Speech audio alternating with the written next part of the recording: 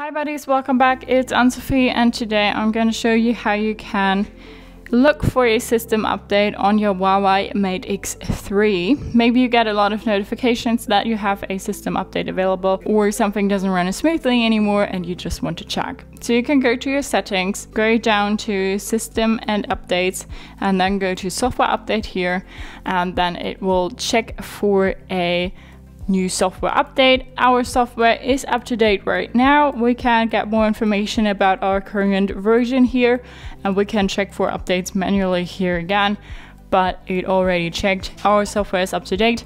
If you have a software update available, you can go ahead and install it, and then it will probably take some minutes until like the phone installed the update, downloaded it and stuff, and then it will start new again to actually install the update. So that's how you can check for software updates on your Huawei Mate X3. Hope you liked it, hope it helped. If so, thumbs up, stream, subscribe, and I hope to see you next time. Bye.